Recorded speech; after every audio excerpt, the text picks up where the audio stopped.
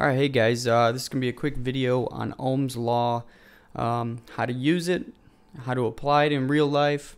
I'm not going to really get into the details, just want to cover this because in future videos I'm going to be referencing it. And by the way, this is part of a new series of videos just going over the basics with different fundamentals in electronics design. Alright, so basically Ohm's Law is very simple. It's just an equation. V is equal to I times R, where V is equal to voltage, I is equal to current, and R is equal to resistance.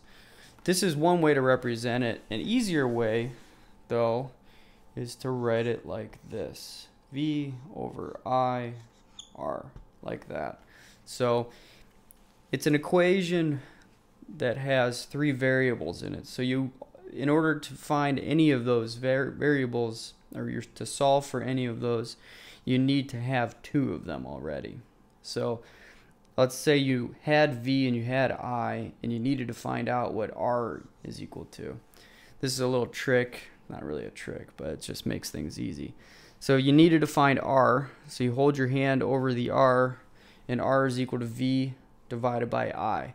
If you need to find I, you put your hand over I and you go V divided by R. If you need to find voltage, put your hand over the V, and that's equal to I times R. Okay, so it's pretty simple.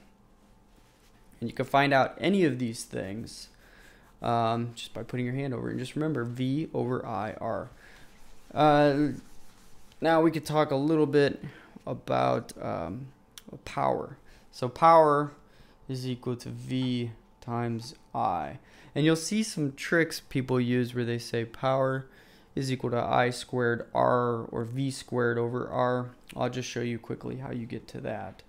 So we know from Ohm's law that V is equal to IR, right?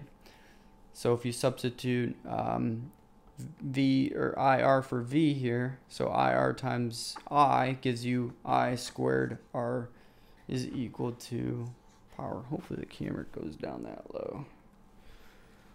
P is equal to I squared R.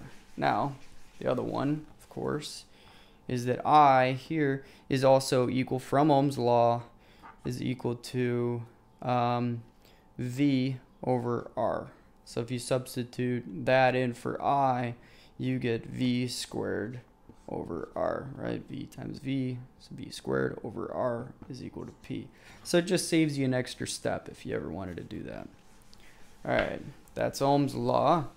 Over here now, I have an actual circuit made up just to demonstrate Ohm's law, where we have a resistor here, a 1K ohm resistor. I put an ammeter in series with that. And then right here is a 5-volt supply going to that. And then off to the side here, I have a voltmeter going there. So from this circuit, we know that we have 5 volts going into it, across the 1K ohm resistor. And we know that it is a 1K resistor. So 5 volts divided by 1K ohm here, because Ohm's law, if we just write it here, IR, we need to find current. If we put our finger over the I, the current should equal V divided by R. So 5 volts divided by the 1K should give us 5 milliamps.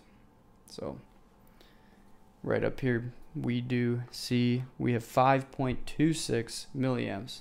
We're putting 5.16 volts across it.